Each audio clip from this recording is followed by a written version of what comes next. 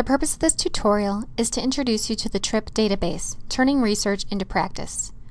TRIP is a federated clinical search engine, meaning it pulls its results from multiple resources including databases and websites. From the library homepage, you can find TRIP under Resources, Databases, and then search by title. Or you can use the acronym TRIP. TRIP is focused in returning evidence-based research, so it applies appropriate filters to its results. On the main page, TRIP may prompt you to log in. We recommend you create a free account so you can take advantage of some of the advanced features. If you aren't prompted, go ahead and sign up in the top right corner. However, I have an account, so I'll go ahead and log in. We recommend you use your Upstate network password so it's easy to remember. Once logged into TRIP, you will see it stores your search history in a timeline.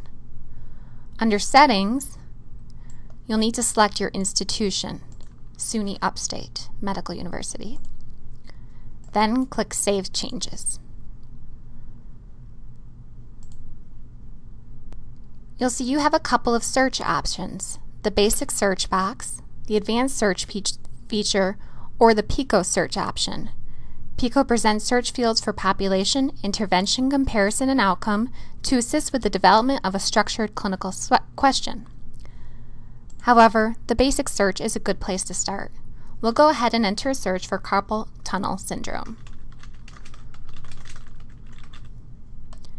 Clicking Search, you'll see we have 1,470 results. Please note, in addition to Boolean searching techniques using and or, you can use brackets or parentheses to enhance your search. In this example, we'll add an intervention in parentheses: non-surgical or conservative.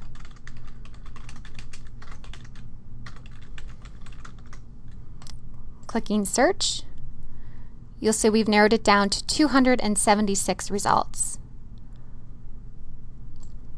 On the right-hand side of the results, you'll see an area labeled Refine Results by Evidence. You can filter your results using the evidence-based medicine hierarchy. For example, choosing evidence-based synopsis, systematic reviews, or guidelines. Scrolling further down the page, you'll see you can also filter by clinical area, such as rheumatology, surgery, and more. Let's take a closer look at the results. You'll see some results display a link to a PubMed abstract. To obtain full text, try clicking on the link in the top right corner of the abstract.